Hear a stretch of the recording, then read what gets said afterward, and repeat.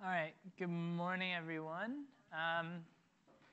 So we have our first quiz next week. So a week from today. For this lecture, it will be right at the beginning of class.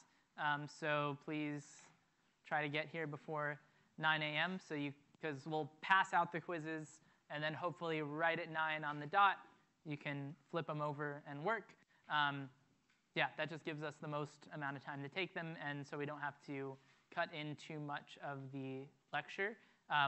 If you haven't seen, I uploaded 6 practice quizzes to Canvas, so you can take a look at those. I noted the first one that I uploaded is one that I wrote last quarter. And also, as I noted there, it ended up being a little trickier than I intended it for my class then. So hopefully you should be able to understand it with the solutions given, but don't worry if it seems a little bit, I don't know, if that one was tricky for you, because it was very tricky for my class then too, and I adjusted after that. The difficulty of the rest of them is sometimes maybe a little higher than I would intend. I don't know, it's hard to say. The first quiz of the quarter, it's always kind of trying to get in the right range, but my goal is not to have everyone do horribly and then curve it up a lot. I intend to make the average what it should be for the class, somewhere around an 80. So that's my goal. The quizzes are not intended to be terrible, but we'll see. Any questions about the quiz? Yeah. So the DL, that's a good question. I have to take a look, and I'll post in a Canvas announcement exactly where in the DL, but I'll tell you in today's lecture at what point the material stops for quiz 1. Technically, you already have all the information you need for quiz 1. So I covered in the first lecture all of the topics that will be on quiz 1. It's really just Bernoulli's equation, conservation of current, I1 equals I2, I equals AV. Those 3 equations, it's really just 2, are everything that will be on the quiz. Today's lecture, I will go over in more detail, some specific examples, but that is not, it's not necessary. It's just more review. So you already have everything for the quiz. Most of today is going to be review for that, and then topics that are new and not on the quiz. Yeah. Say that one more time. No. Yeah, and again, I have to check exactly about the DLs, but it's just fluid circuits with Bernoulli's equation. And you can see that on the quizzes too. All the quiz material is very, it's very much stuff that you should already be relatively comfortable with. Okay, so with that, we'll just do a quick review of what we talked about last week. Again, this is the bread and butter of everything that will be on the quiz. If you can apply this equation correctly and know what you're doing with it, that's pretty much the entire content of the quiz. On the left-hand side of the Bernoulli equation, we have a bunch of terms with deltas in them. Those are evaluated just at a start and an endpoint. So the delta is your final minus initial. It does not matter what happens in between. Right? I have a pressure at point A, point B, potential energy density at point A, point B. It doesn't matter what happens if it goes up or down, if the pipe gets narrow or thick or whatever. Just what is my pressure here? What's my pressure here? What's the thickness of the pipe or the kinetic energy density here and here? Same with potential. So those are evaluated at endpoints. The terms on the right, the E pump and the minus IR, only matter for what is in between those 2 points that you picked. So here's my point A, here's my point B. If my pump is just before my starting point, it doesn't matter. And if I have some resistance just after my endpoint, it doesn't matter. Those 2 terms only come into play if there is a pump or resistance between the points that I picked. So that's actually kind of one of the tricky parts about the practice quiz that I posted that I wrote. You can see, I don't want to spoil too much of it, but there is a start and an end point that you're evaluating this between, and there is a pump present, but that pump ends up not coming into any of your equations because it's not in between your 2 points. This is a representation of how to use that. Again, we're talking about energy density, so not energy itself, just energy per unit volume in a fluid circuit that is conserved throughout the circuit, as is your current. And the deltas signify a change in position because the behavior is constant in time. So this is steady state. So any questions on what is on this slide here? Yeah.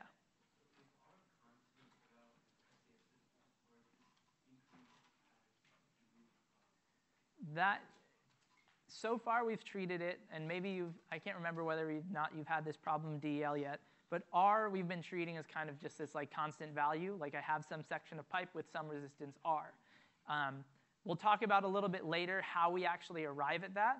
Turns out if you have a pipe with resistance R and then I double the length of it, you'll probably double the resistance as well. So, and then we're also going to talk about more of that later in the DL. So we'll get there. Any other questions about this stuff before we do some examples? So first I want to take a look at drinking through a straw. So I'm not really asking a question here. Just want to use Bernoulli's equation to examine what's happening. Like, why does drinking through a straw work? What's going on there? So we have a cup of water. So far, pretty boring. We know that there's atmospheric pressure in the air around it. And so the pressure of the water at the surface, where it meets the air, has to be atmospheric pressure.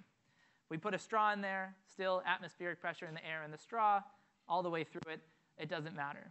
Right? There's still just a straw sitting in water, so the pressure at the surface is 1 atm. But now what happens when we suck on the straw? We know experientially that water is going to flow up through it. So let's think about why that's going to happen, and let's use Bernoulli's equation to do so. Well, if we're going to use Bernoulli's equation, we need to decide what our delta is between. What is our start and our end point? So I labeled a few options up here. We have the surface of the water, which we know is at atmospheric pressure. I labeled this point in the straw that's still at the level of the surface of the water, but now we're inside the straw. I have the pressure in the mouth, so a bunch of different choices here. And also I think it's important, this is kind of a weird setup for Bernoulli's equation we haven't seen before, because we're flowing from this cup into the straw. But we need to be able to visualize here, the fluid circuit flows like cup then straw. It was almost like we had a wide pipe that's going into a narrow pipe. The wide pipe is the cup and then going into the straw. But in this case, the straw is within the cup, so the fluid's flowing like down and up through the straw. But this is still a continuous fluid circuit, right? We have some amount of fluid that's flowing from one way from the surface down into the straw and up to the mouth is how we can think of it. So anyway, back to where do we want our starting endpoints to be? Well, if we're going to actually be able to solve this equation, we can't have more than one unknown point, right? If I'm trying to find the difference between A and B, and I don't know what A or what B is, it's going to be pretty difficult to find the pressure at either one, because I need to start somewhere that I know and then work my way using Bernoulli's equation to somewhere else. So why don't we use the surface where we know what the pressure is, 1 atm, as our start point and work our way then up through the mouth. So we'll just make this whole fluid system our circuit, starting point, surface of the water, ending point, pressure at the mouth. So we're traveling from PATM, something we know. We can investigate the changing energy density systems, potential and kinetic, as we go through, and then we'll find the new pressure, the unknown pressure in the mouth. So now we know our start and end. Let's apply it to Bernoulli's equation. First off, the right-hand side, in between the surface of the water and the end of the straw at the mouth, is there a pump? Nope, it's just water in a cup and a straw. And is there resistance? Well, we could say there is, but let's just say there's not. So we'll say it's frictionless, so we could just cross that side of the equation out. So between the surface and the mouth, all we have is changing pressure, potential energy density, and kinetic energy density. Let's take a look at potential first. Our indicator for potential energy density is height. Is there a height change between the surface of the water and the mouth? Yeah, it's whatever this delta H is. Again, it doesn't matter that we have to go down and back up. It just matters what is my starting point, what's my ending point, what's the difference between the two. So my delta PE over volume is going to be rho G delta H. We're going from the surface of the water to the mouth, so my delta H is going to be final mouth minus initial surface. And so my delta PE over volume is going to be positive. right? I'm going to increase my potential energy density because we're going higher up, is one way to think about it. Or here, H mouth is larger than H surface, so that's a positive change. All right, so now we found the sign of our potential energy change. And I'm just doing signs, right? I'm not assigning values to anything. I just want to see what's going up, what's going down, analyzing the behavior a little more generally. So now let's look at kinetic energy density. So this one's a little trickier to see, but there is going to be a change in kinetic energy density. What's our indicator for kinetic energy density? It's the cross-sectional area of the pipe, right? Which tells us then the speed of the fluid inside it. So we're starting, P surface, our cross-sectional area is the cross-sectional area of the cup, right? That's our pipe, essentially. The water is just flowing through the cup. But then it's going into the next piece of the circuit, which is this narrow straw. So our area is going from wide at the start to narrow, like a straw, at the end. So if our area is decreasing, that means the speed of the fluid is increasing. And if we wanted to write that out using our equation, we see delta Ke over volume is equal to 1/2 rho delta V squared. And so I already did us the favor of substituting. We don't know what the velocities are, but we do know that they have the same, the current is conserved, and they have different areas. Right? So this is, writing it out, I think, makes it look a little more confusing, because now we have area in the denominator, everything. But really what we found intuitively is our area is decreasing, so our speed and kinetic energy are increasing from start to finish, from surface to mouth, so we're increasing kinetic energy. But if we write it out, we can see this term here, our final V, I over A, right? We have I equals AV, so V is I over A. A straw is smaller than A cup. So if the denominator here is smaller, that means this value is actually bigger, right? So bigger minus smaller, we get a positive number. So anyway, I don't know. Here, this is why I think for these types of things, it's very useful to combine, like your intuition is my area is decreasing, so my kinetic energy is going up. That's much easier for me to think about than writing out this equation right at first. If I'm solving for a quiz or a problem, something like that, I'm going to have to do this, but it sure helps to know what I want my answer to be before I start writing it out. Anyway, we found our kinetic energy density also increases. So now going from surface down, up through the straw to the mouth, we've increased both our potential energy density and our kinetic energy density.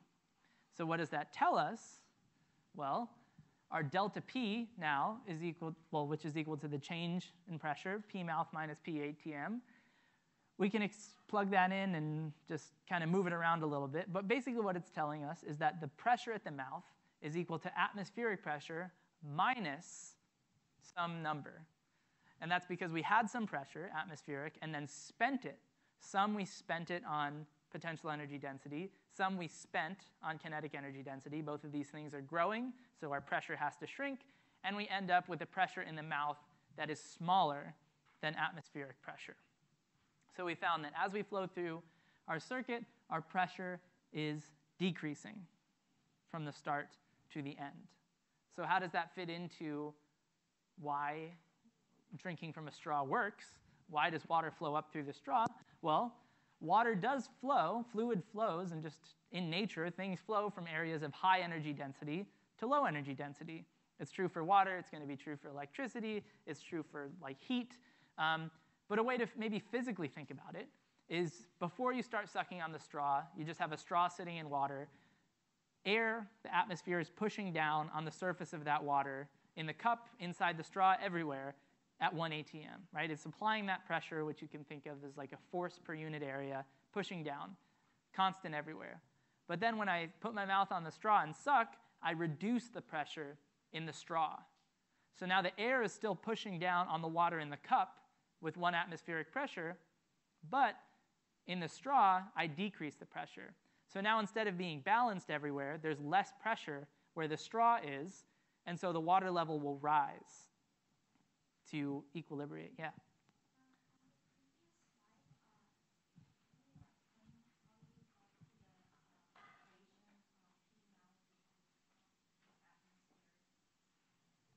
Yeah, so I have this equation up top, delta P plus delta PE plus delta KE equals 0. And then here I know delta P is just my P final minus P initial. So that's P mouth minus P ATM. If I plug that in up top for delta P, then I just move everything over to this side except P mouth. So I'm saying I want to solve for P mouth. So negative minus P ATM comes over to this side and becomes P ATM. And then the plus these two becomes minus those two. Yep. So yeah, so there's a pressure. Now the pressure is, when I first start sucking on the straw, is not equal everywhere. And so the atmosphere kind of wins, and water flows up the straw into the mouth to an area of lower pressure.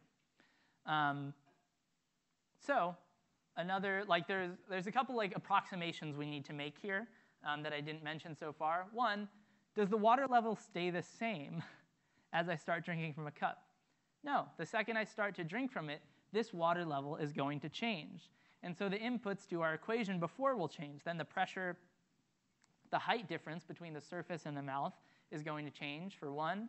And yeah, just the system is not truly a steady state system, because the second it starts to flow, its behavior is going to change.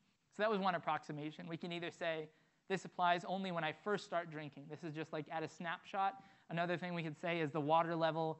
Maybe this is a huge cup. It's like I'm drinking from the ocean, right? In that case, the water level of the ocean, technically, if you drink from it, will change. But it's so small that you can basically ignore it. It's like an infinite reservoir. So that's one way we can get around it. Another approximation we made, no resistance. Another one we made, well, I guess we didn't really make this. We just assumed, but something we'd have to factor in if we were using numbers. If we were finding the areas of the two pipes, right, the cross-sectional areas of the cup and the straws would be easy. That's just like, the straw looks like a pipe. Whatever its cross-sectional area is, that's what it is. But for the cup, we have whatever the cross-sectional area is of the cup, this circle that we have to find the area of.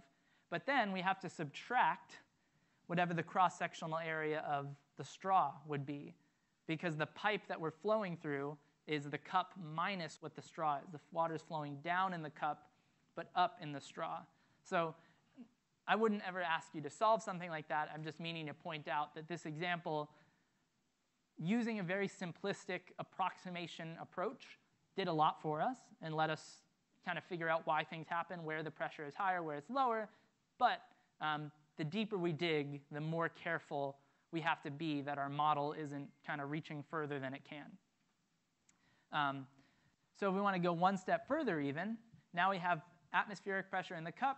We drink water. We said we create like kind of a vacuum, is what we call also a lower pressure or pressureless environment in our mouth, and that's why the water flows up there.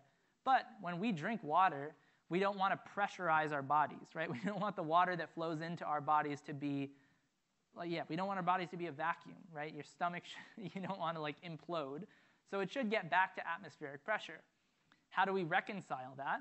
Well, let's think about putting a pump at the other end of our mouth. So I don't really know much about anatomy of the human mouth and throat and whatever, but basically what's happening is there's something that's acting as a pump that's forcing, that when you suck, is forcing your mouth to become a low-pressure environment.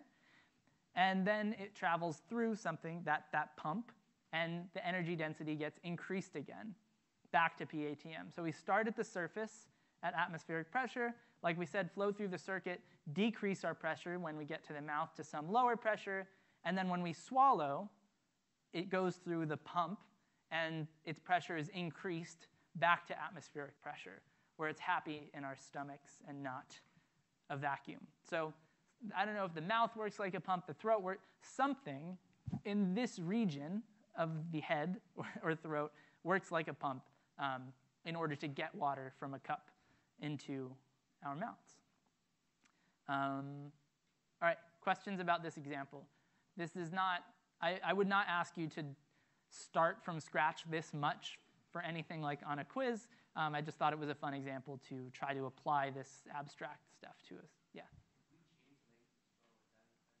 Sure, yeah, it would change the height. Also, friction does come into play. Like, there's no true frictionless pipe, so the longer the straw, like you mentioned before, you'd probably get more friction. You could try, if you have a bendy straw, That's a good example for this. If you have like a curly Q straw that's really, really long, it might not be that tall, right, because it's all wrapped up, but it still might be very hard to drink through because it's a really long pipe, has a lot of resistance. But that's something we'll talk about in maybe the next lecture. All right, so let's do a few clicker questions on this example here. So this is, I wouldn't call it a brain teaser, but there is an extra step that you have to do.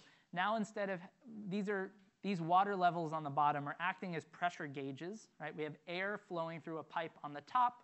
Now instead of us having pressure gauges be like standpipes where water rises above them to indicate the pressure, we have air flowing through the top, and the water in the bottom is acting as a pressure gauge. Instead of the water being pushed up, the air is pushing down on the water. So this water in the bottom acts as a pressure gauge between the pipe that we have here. And the key that I'm telling you is there is resistance in this pipe. So air is flowing from left to right. There is resistance in this top pipe. So let's start. How does the water level in 1 compare to the water level in 3? So I'll open the clicker poll. I encourage you to use it. And at least if you're not going to, try to answer the question for yourself. It's not graded or anything. It's just a good check-in for me and for you.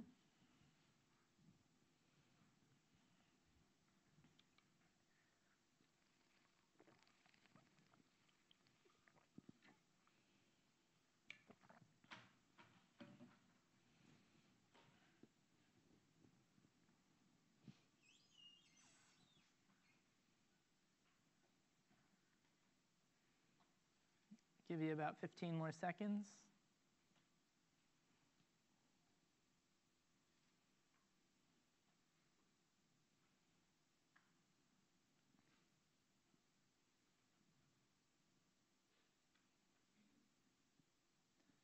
All right, I'm going to stop us there. So let's write out Bernoulli's equation between 1 and 3. So we're just looking at the top pipe right now. Remember, we have a few fluid systems here. We have the air in the top and then the water in the bottom. Anyway, between 1 and 3, we certainly have a pressure difference. Well, we're trying to figure out if there is a pressure difference. Is there a potential energy density difference? No, they're at the same height, so no difference there. And kinetic energy difference? No, they have the same area, cross-sectional area, 1 and 3. It doesn't matter that the pipe gets narrower for 2 because it widens back out at 3, and we only care about our endpoints. And then on the other side, there's no pump in between them, but we told you that there is resistance. So we just have this change in pressure is equal to minus IR, so the pressure from 1 to 3 should decrease. And if the pressure decreases, unlike with the standpipes, fluid in a standpipe, we're going to have a higher water level in the one with the lower pressure. Because if 3 has a lower pressure than 1, it means 3 is not pushing down as hard on that water column as 1 is. So 3 will have a higher water level. 1 is pushing down harder, so it will win, and H1 will be smaller. So that's just that little extra step that you have to do with this. Once we find out that the pressure is greater in 1, we have to realize that means that the height of the water underneath it is going to be lower. Okay, let's try how does the water level in 1 compare to the water level in 2?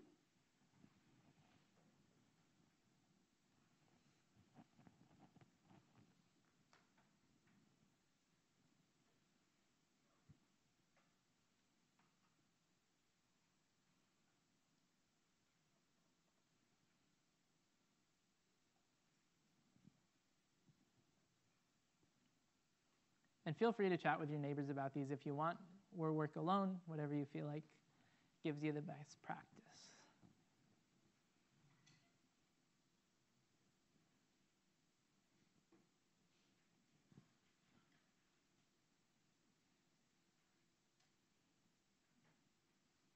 A few more seconds.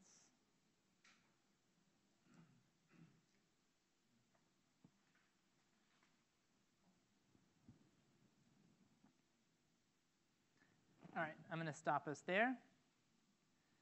So for this one, we have an added term to our Bernoulli equation. Now we do have a change in area, right? The area goes from wide to more narrow. So if the area is decreasing, we know the speed, and so the kinetic energy of the air has to increase.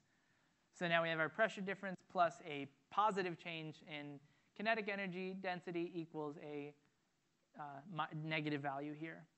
So if we were to move this positive value over to this side, it'd be negative, and so our pressure difference is equal to minus IR minus this. In other words, we lost we lost some energy density to dissipation from friction, and we spent some on kinetic energy density because our speed increased, so our pressure definitely has to decrease from 1 to 2. And so same thing before, if 2 has a lower pressure than 1, then the height of the water level in 2 is going to be higher because 2 isn't pushing down on it as hard. All right, last one. Let's compare 2 and 3.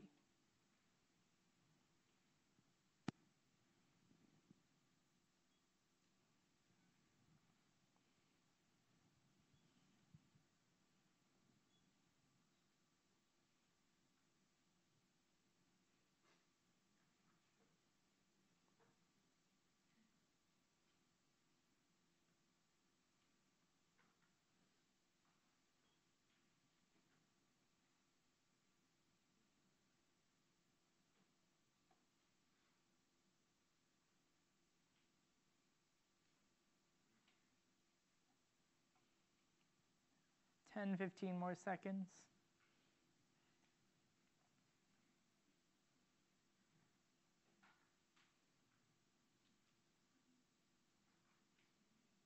And I know sometimes I rush these. The idea here is, well, obviously to move on with the lecture, but it's okay if you feel a little rushed and you didn't get to finish it. I think it's good practice to have a little bit of problem-solving pressure in a case where it truly does not matter at all. Like I said, they're not graded. I don't even look at them anytime after right now. Okay, so pressure difference between 2 and 3. Let's write out our Bernoulli equation. Change in pressure. We do have a change in kinetic energy density, right? Except at this time, the pipe goes from narrow to wider. So the speed is going to decrease, and our kinetic energy term is going to be negative. And then we also have this dissipation. So now we have delta P plus some negative value equals a negative value. In other words, we can move this over here, and we have a minus and a plus on this side. So we are getting some energy back from kinetic energy density, because that's decreasing. So we're getting some energy density back, but then we're also spending some, or losing it, to thermal energy dissipation, to friction. So we actually can't tell what the height difference is going to be between 2 and 3. It depends how much energy density we get back from kinetic, so it just depends on how much the area of the pipe changes in relation to what the resistance of the pipe is.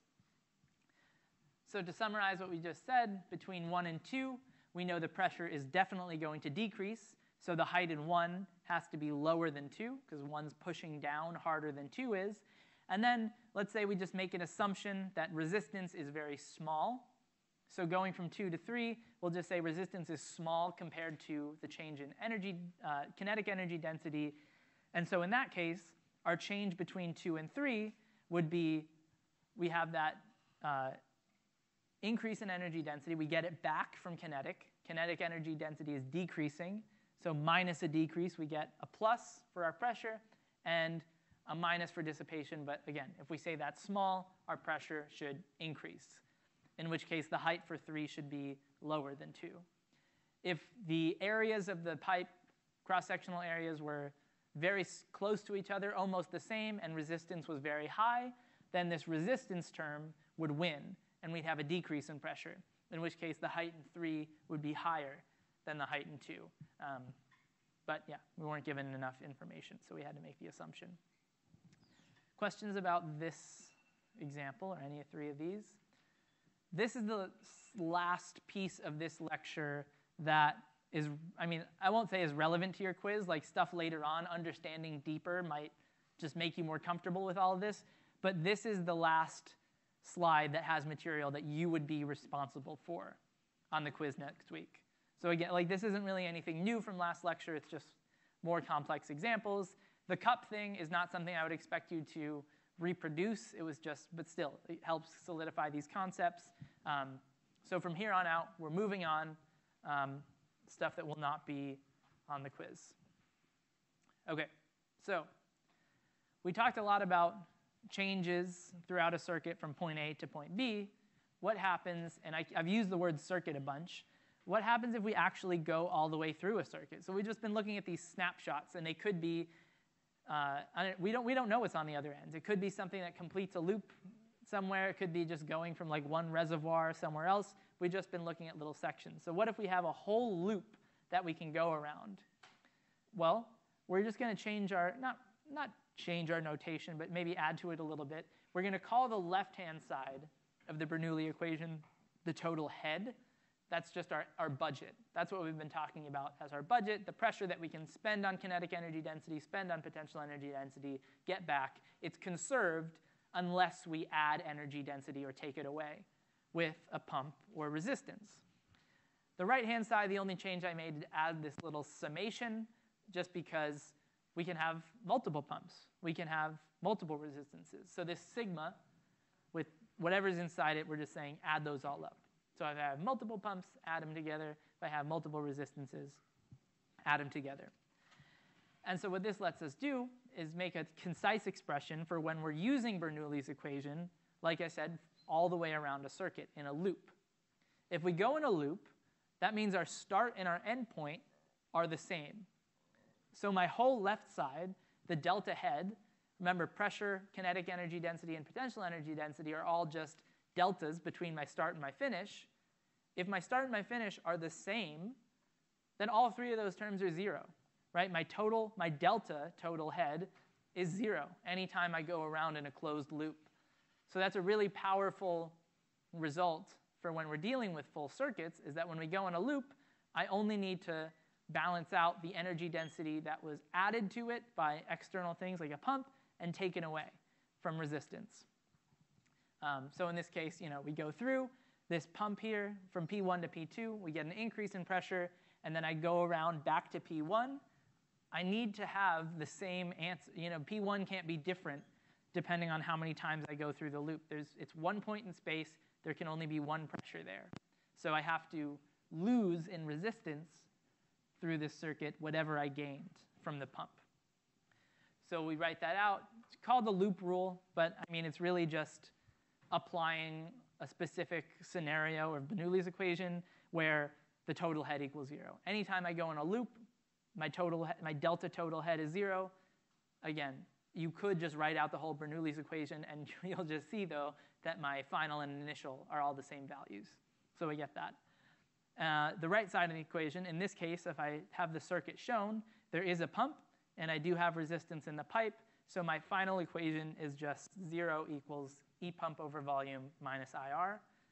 If we want, we could solve for the current in this case, and we see it's just the energy density given by the pump divided by the resistance, which kind of makes sense here. If we have a circuit and we want to investigate the current going through it, if I have a stronger pump in the numerator, that means I'll have more current, and if I have more resistance in the denominator, that will decrease the current, which kind of makes sense. We want to how much fluid per second is flowing through the circuit. I think that's pretty intuitive. So now this gets to the question about combining resistances and lengthening them and stuff like that. So far, we've pretty much just had a value R. This is my resistance for this circuit. What if I kind of localized it and add multiple resistances to it? Right? Now let's say I have this fluid circuit. We have water flowing around clockwise here. And now we'll say any of the thick area of the pipe has no resistance except these two segments here. This segment labeled R1 has a resistance R1, and this segment labeled R2 has a resistance R2. So now let's try our loop rule, or really just Bernoulli's equation applied in a loop. So we still, now our starting and ending point are the same point, but we still need to pick where that is. It doesn't matter. You'll get the same answer no matter what, but let's pick 4. So we start at point 4. Going clockwise, we go through the pump, so we get this E pump over volume term. Then we keep going, nothing, nothing, nothing. Then we go through the segment with resistance R1, so we get a minus IR1. Then this little segment. Then we go through R2, so we get a minus IR2. Great. So that's our loop rule. That's kind of just exemplifying what that sum means. If we have multiple resistances, they just act, at least like in series consecutively, we'll talk about in a sec, they combine together. So let's look at this and see if we can grab a little result, learn something about it. Here I have the same current going through R1 and R2. Right? There's only one current flowing through this circuit, conservation of current. So all the current that goes through here has to go through here. And so that's why I have the same I. I don't need an I1, R1, I2, R2. There's just one value of current. So I can factor it out. Now I have an equation, E pump minus I times this value R1 plus R2. It looks a lot like, on the previous slide, my E pump minus IR, right? Except I subbed out R to just one resistance for the sum of the two resistances in the pipe.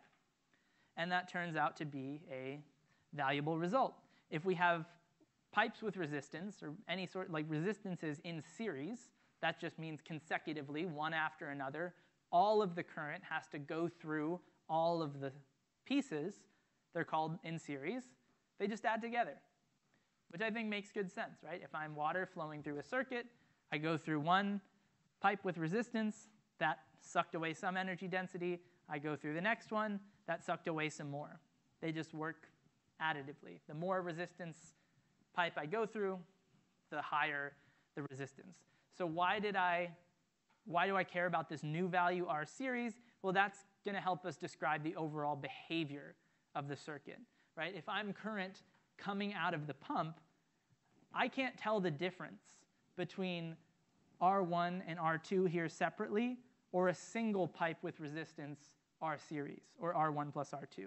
It all feels the same. It all takes away the same amount of energy density. So we'll explore that more in a sec, but what we're looking to do is take different configurations of resistance and simplify them to what behavior does that cause in the circuit. So like we said, resistances in series add together. So let's look at something a little more complicated. What if we put them in parallel? Like I've shown here, parallel just means that you can go through either or, one resistor or the other. So now, if we use our loop rule, we have two choices. Let's say we want to start at 3 and go around.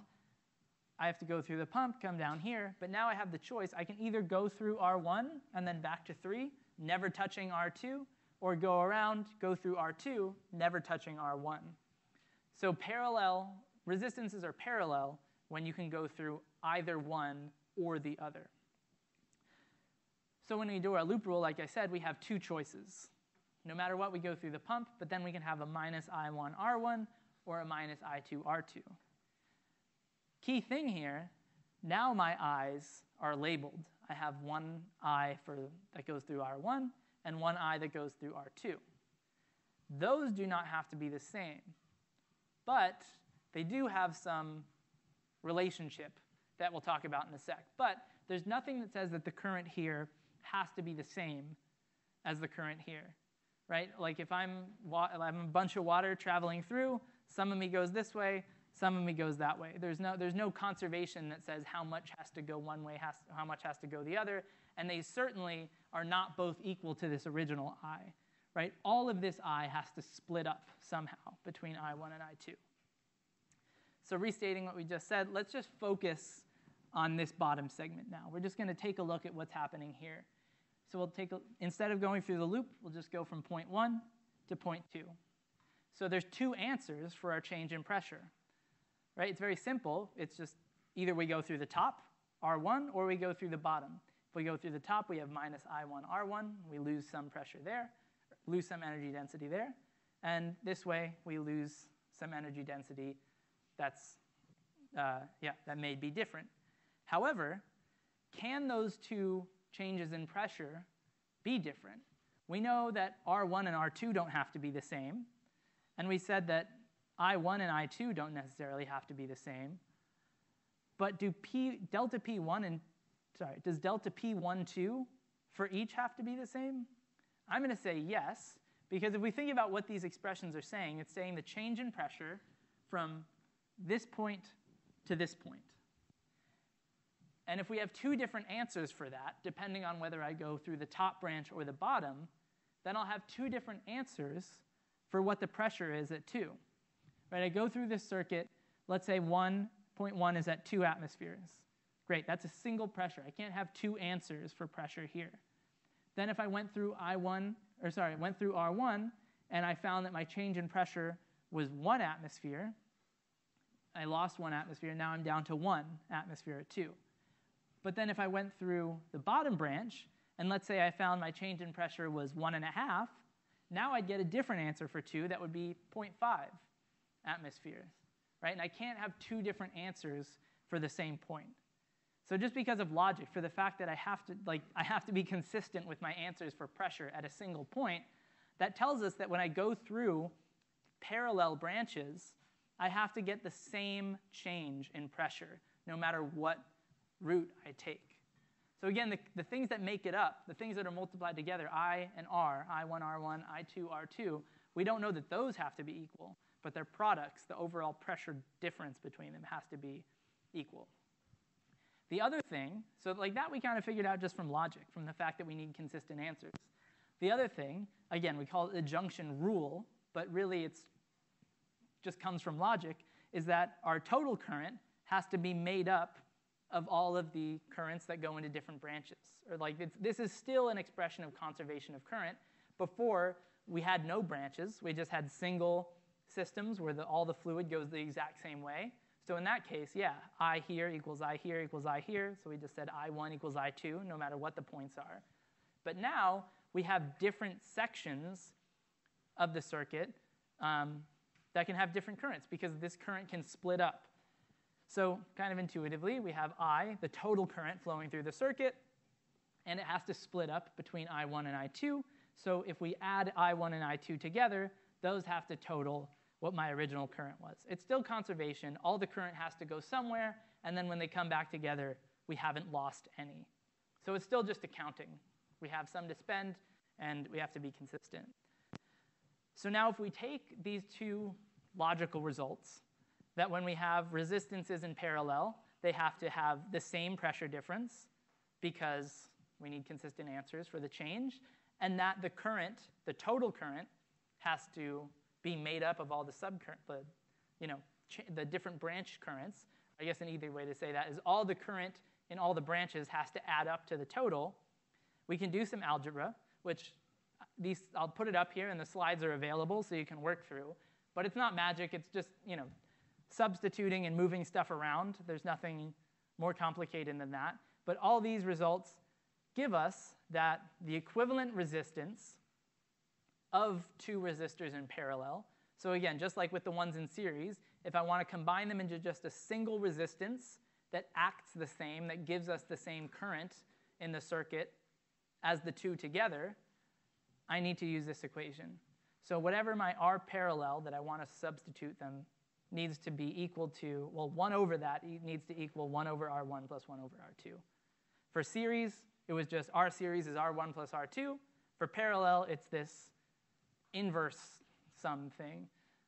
Little bit of an uglier expression, but it's going to have some cool results that we'll take a look at in a sec. So you can see the top row. So maybe I should have mentioned this. I added, so we have minus I1 R1 equals minus I2 R2.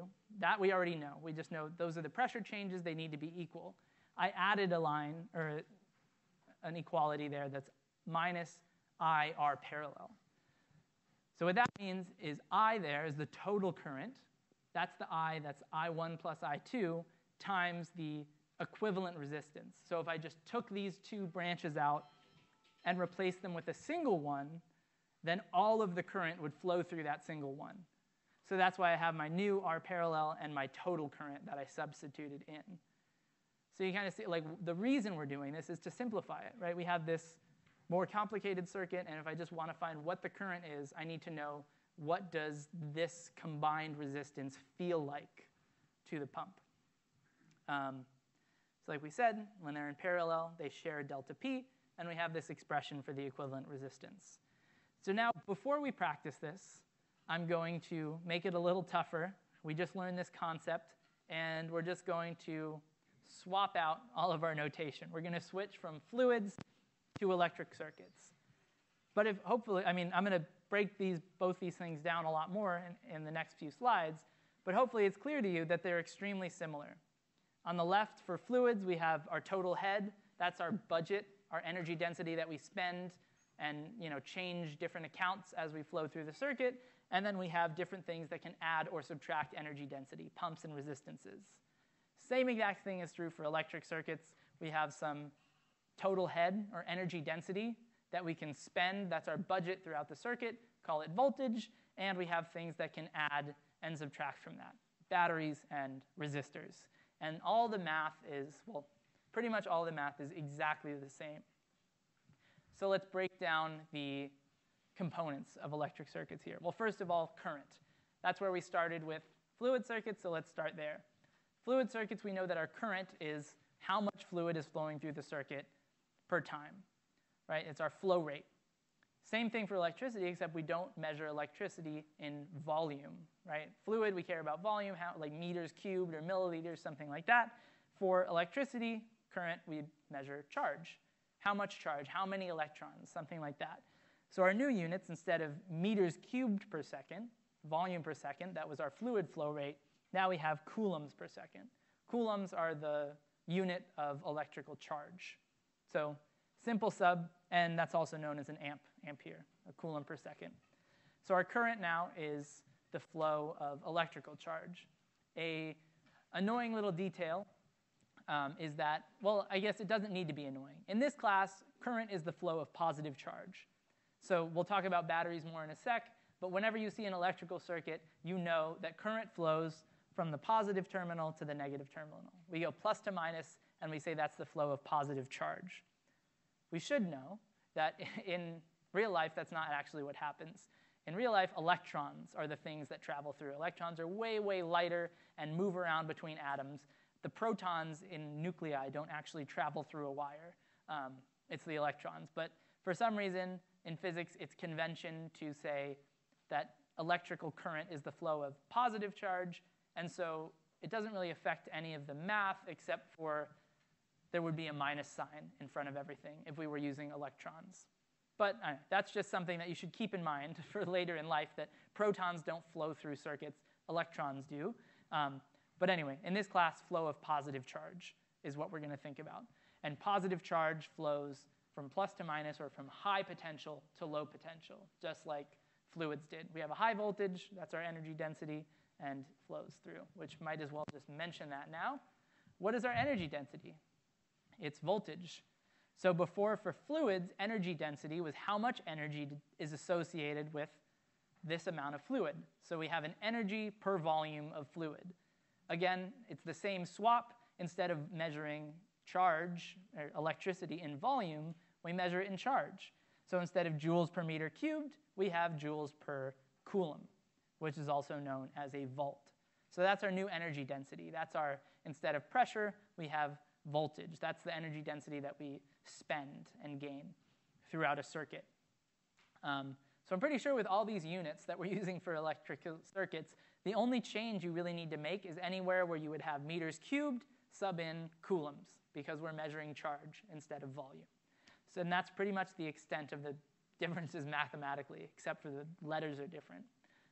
Okay, so we have current, that's amps, the flow of electric charge, positive charge. We have energy density, that is the energy per each of those charges, or amount of charge that's flowing through our circuit.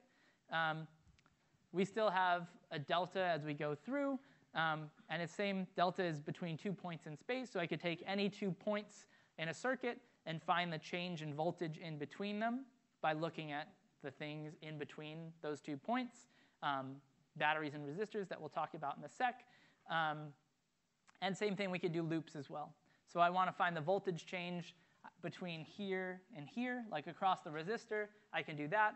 Or I can do the loop rule, or just go from this point all the way around back to the same point. And I know then that my delta V, my change in voltage, or my change in energy density, has to be 0.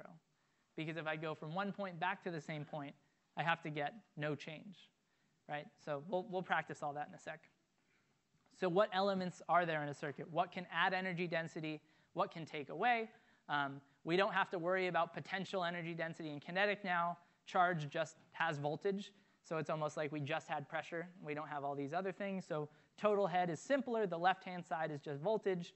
But the things that change voltage in a circuit are, for now, we'll introduce other elements later, but for now, it's just going to be batteries and resistors. Batteries are shown in a circuit diagram, these things here, by just like a short line and a long line. Sometimes a short line, long line, but it doesn't really matter. The short side is the negative terminal, and the long side is the positive one, as is labeled here. And like I said, current flows from positive to negative. So if you want to think about the flow through this circuit, like I've shown the arrow for I, our current is flowing clockwise. Positive charges are leaving this terminal of the battery with a high voltage, traveling around the circuit into the low voltage side of the battery. They're flowing from high to low voltage. The other element of a circuit that takes away energy density is a resistor. So resistors are shown by these little zigzags here. We're going to use lots of those, combine them in all different ways. The units of resistance are ohms. You can find what an ohm, you could figure out what it is for yourself if you took the units of resistance from fluid circuits and again swapped meters cubed for coulombs. Anyway, it's kind of a messy unit. But the key takeaway, or like the nice part about it, I guess, is that the energy density dissipated or taken away by resistors is also just minus IR. It's the exact same expression. The units of I and the units of R are different now. Again, it's the flow of charge and its resistance based on that, but it's still just minus IR. And the symbol for the energy density added by the battery is epsilon. That's just like a curly E thing. That gives us the voltage introduced by the battery. So that's like our E pump over volume for the battery. And just like with fluid circuits, you don't want to think of a pump doesn't add water to the circuit, and it doesn't make the water go faster. The same is true in a fluid circuit, in an electrical circuit. A battery doesn't add charge. A battery doesn't make the charge move faster. It just adds energy density, right? You can think about the charges are flowing through the circuit, and the battery is giving each one more energy density to spend as it travels through. So these are our circuit elements, and we combine them in our new equation up here. This is like our Bernoulli equation just for electrical circuits. On the left, we have our changing voltage, our budget, and on the right, we have the sum of all the elements that add and subtract from it. Just like with fluid circuits, we have a loop rule, which is really just evaluating that equation in a loop. So the delta V has to go to 0. And this is going to be something that we use a lot. We certainly will still find like just the voltage difference between two different points in electric circuits, but the loop rule is a super, super valuable tool, and we'll use that a lot more than we did, if we ever really did, with fluid circuits. So here's just an example of applying that. No matter where I start in this circuit, it doesn't matter as long as I go in a full loop. Let's say I start at 0.4. I go through the battery, so I get a plus epsilon, nothing, nothing, nothing. Go through the resistor, I get a minus IR, and then back to the point where I started. So I get this very simple loop rule equation, which is just 0 equals epsilon minus IR, which lets me solve for the current. And just like we solved, so now we're getting back to where we left off with our fluid circuits.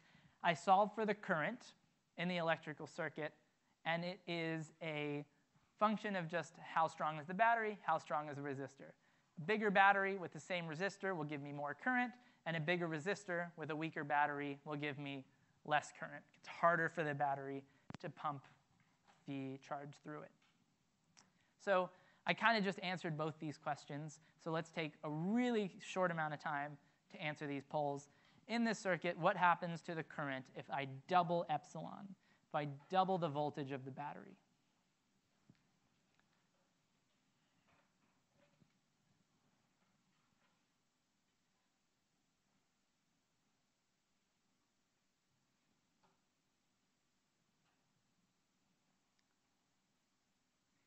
10 more seconds with this one.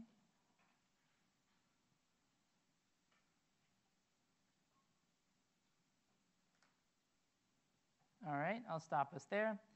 So same equation. I'll start from the beginning, but if we really want to start with our loop rule, starting at any point in the circuit, delta V has to equal 0 because we're going in a full loop, and we pick up an epsilon from the battery and a minus IR from the resistor, so we can solve for the current. It's just epsilon over R, and if I were to double epsilon, double the voltage of the battery, I double the resulting current.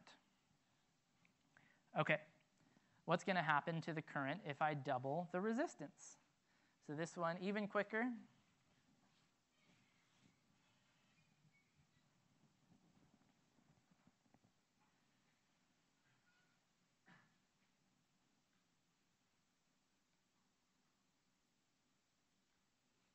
All right, I'll stop us there. So if we double the resistance, it will reduce to half.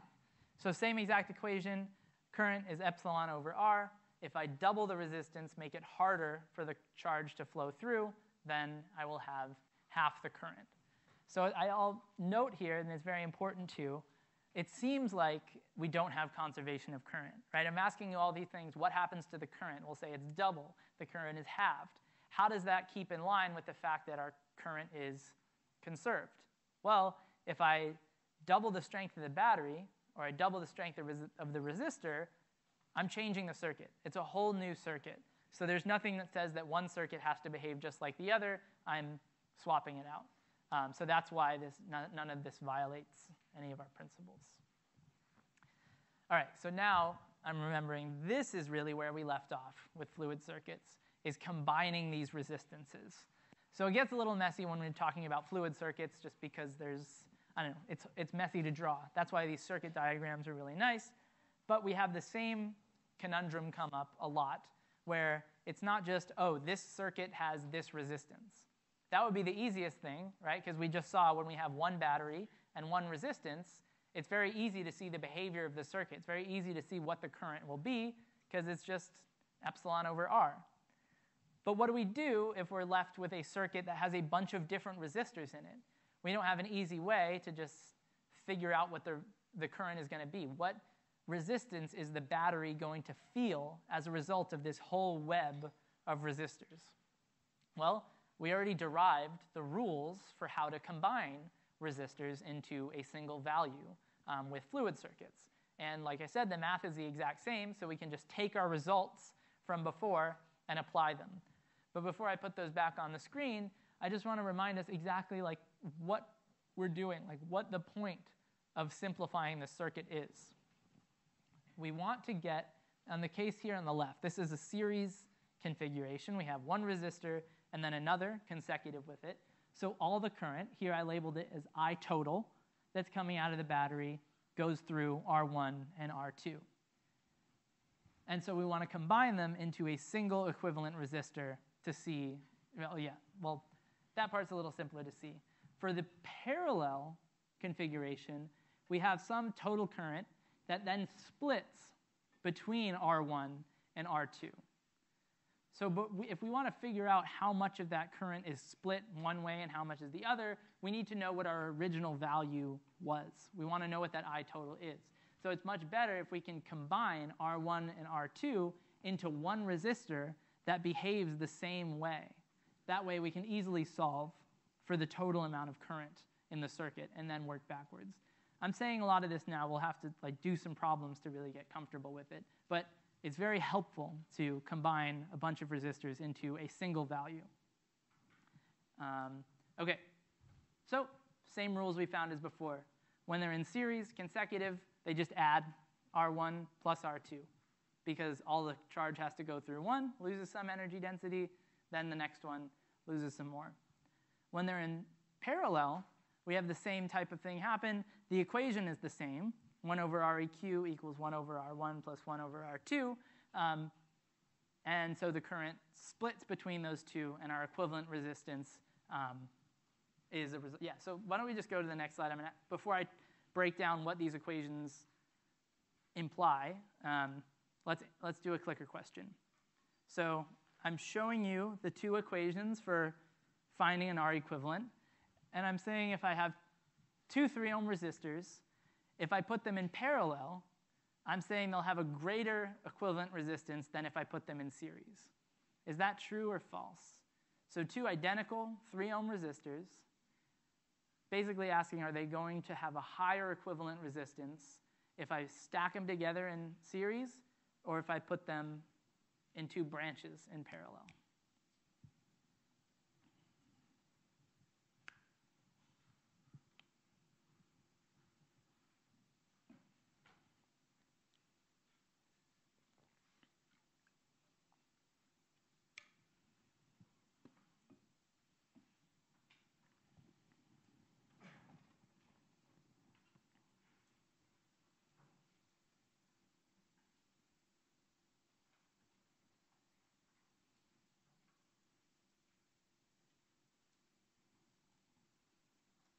Give you 10 more seconds or so.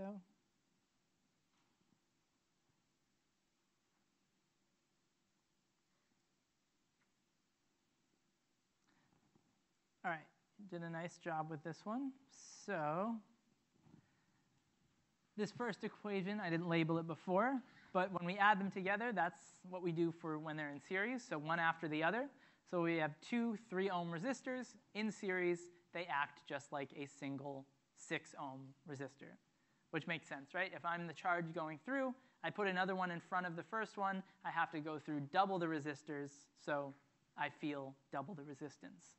However, if we put them in parallel, if I'm a charge, now I can go through one branch or the other. So now when I complete the circuit, I can make it all the way around, still only seeing one of those resistors. So it's not as difficult for me to get through as it is if they were stacked together.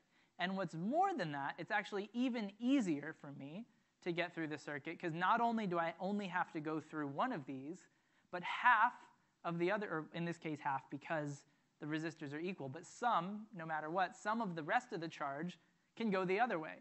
So not only do I only have to go through 3 ohms myself, but that load is lessened.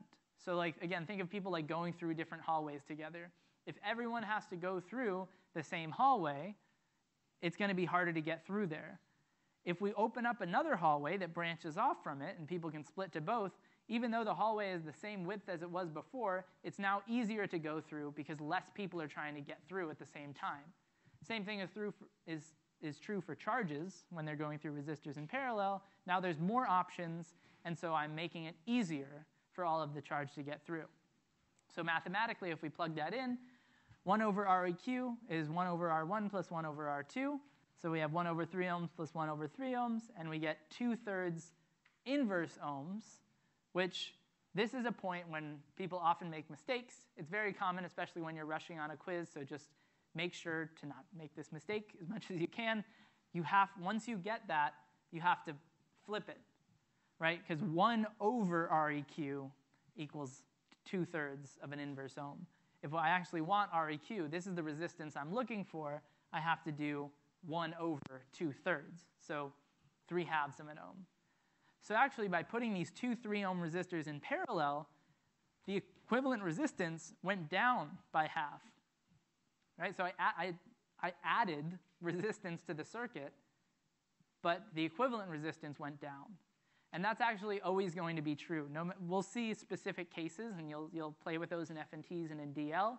But no matter what, if I have a circuit with a resistor or any amount of resistors, and I add another resistor in parallel with another one, my equivalent resistance will always go down.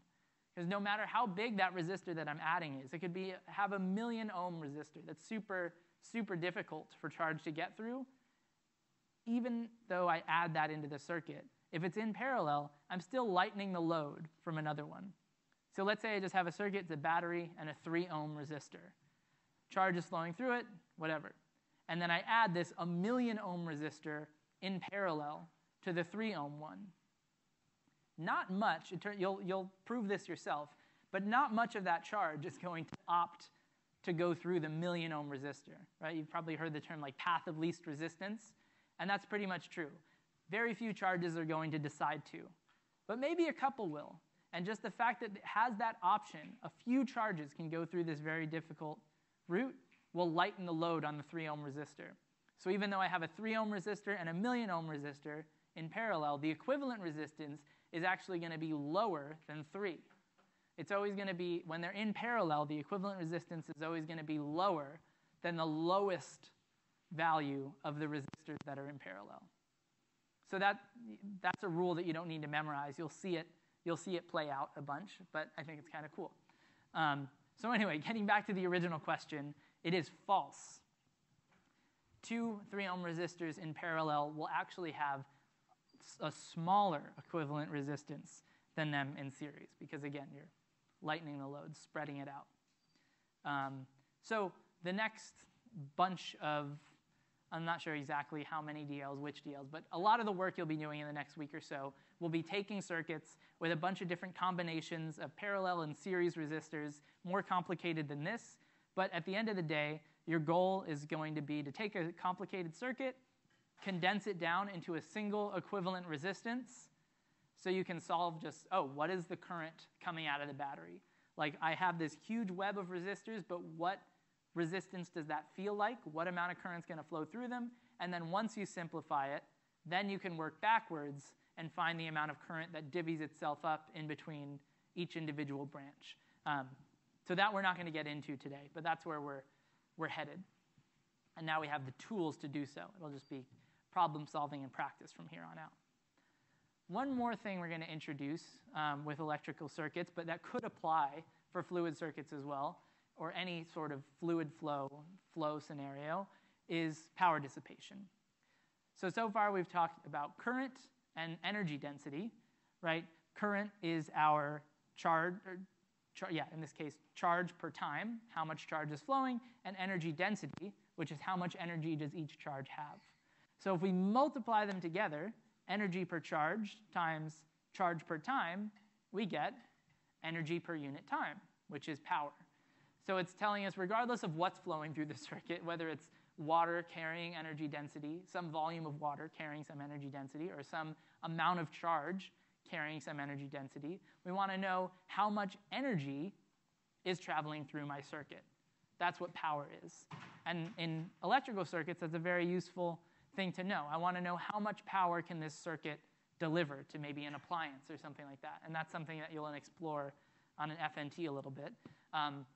So if we want to find the power dissipated or introduced in an electric circuit, like we said here, like kind of just proved using units, we need to multiply our current by our voltage. So voltage times current, that gives us power. The things that introduce power, so that pump energy, like over time pump energy into a circuit, are batteries. That's like our pump. They introduce energy to the circuit. So for that, our voltage times current. Voltage, again, is just this epsilon. You have a 1.5 volt battery. Epsilon is 1.5 volts times the current that's going through the circuit.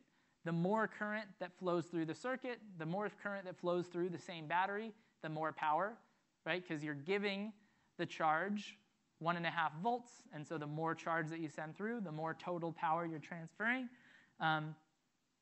right? So there's your power for the battery, and then the power dissipated by the resistor, right? So you have power introduced by batteries, and then power dissipated, energy is dissipated by the resistor, is the same, equal to voltage times current, except for a resistor, the voltage change is whatever the delta V is for that.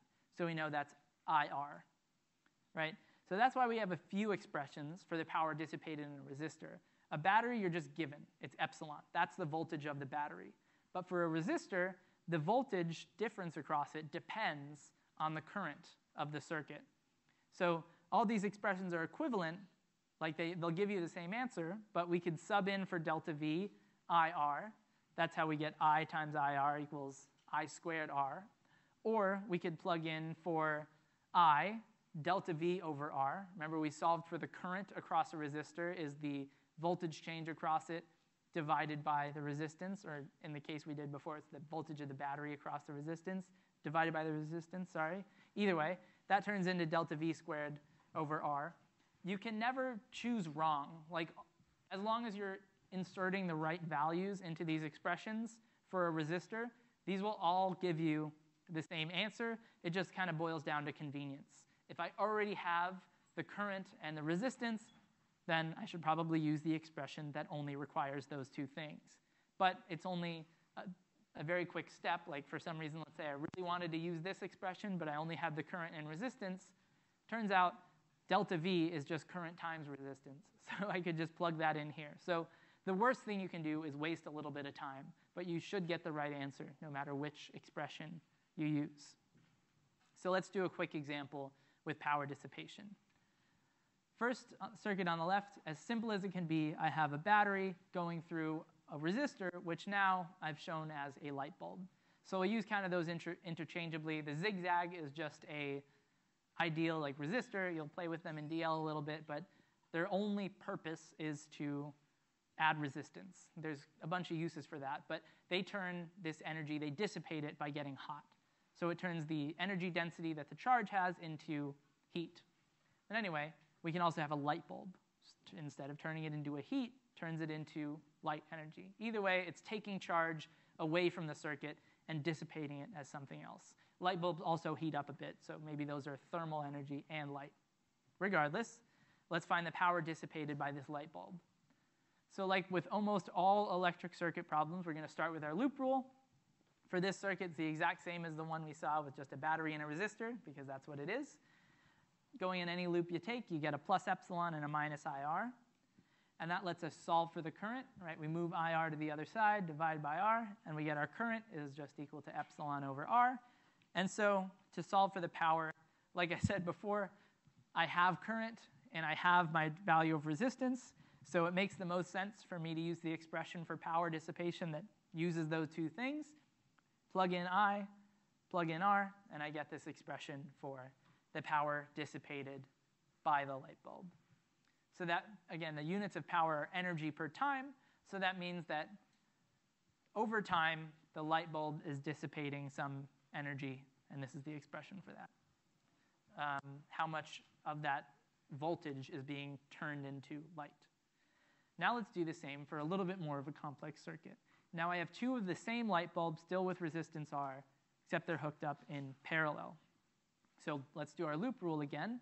So I guess I'm kind of skipping a step. We can do our loop rule, right? But we have two choices, right? I can either go through the top light bulb or the bottom light bulb, and both of those are valid.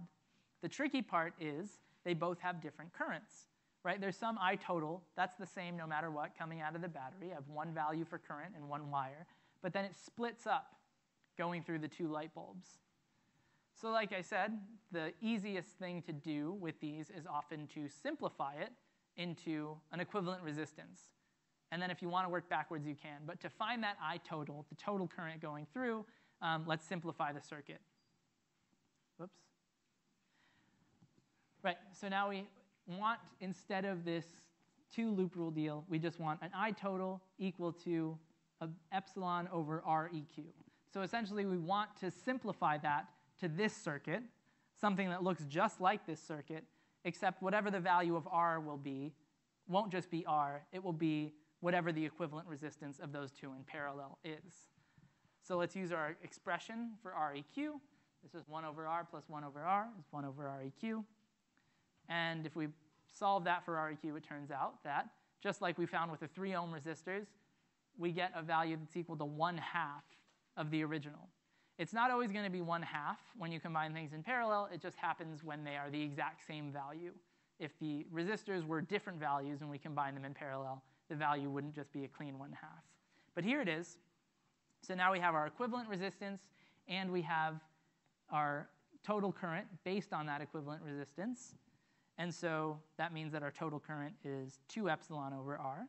So right away we found something cool, that the equivalent resistance is 1/2, and as a result, the total current is double what it was when we just had a single light bulb. So I added a light bulb in parallel to this one, and that increased the current because now it's easier for the charge to flow through. So now more charge is going to flow through, in fact, twice as much. And now we have our total current and our equivalent resistance, so we can find the power dissipated using the same expression. except now we're plugging in I total and REQ, and we find that the power dissipation is 2 epsilon squared over R, or double what we found for the single light bulb. So practically what that means is if you have a battery hooked up to a light bulb, let's say it runs for a half an hour before the battery is dead, right? And what that means is essentially the battery has a certain amount of energy stored in it. Power tells you how much energy per second is being pumped out by the battery, and so it's going to run out at a certain amount of time. So in this case, if it took a half hour, we know when we hook 2 light bulbs across it in series that there's going to be twice the amount of power dissipation. So that battery is now going to be pumping twice as much energy per second in. So if it lasted 30 minutes there, it's only going to last 15 minutes here. So there's a lot more that you can extract from this, like I just kind of glossed over this, but why can I just plug in I total and REQ here? It's because this circuit, we simplified into something like this. Anyway, you're going to need to take a couple steps back, and you'll work with that in DL and kind of work on these problems from the ground up and learn a lot along the way. But now you have pretty much all the tools you need to work with electric circuits, at least with just batteries and resistors. First priority, though, is fluid circuits. That's going to be your quiz next week, which will be at the start of class. If you do plan on leaving after the quiz, that's fine, but just try to minimally interrupt the people that are still taking it. Also, please get here a couple minutes early. That way we can just flip over the quizzes and start at 9 on the dot if you were just going to show up for that. Thanks, and I'll see you next week.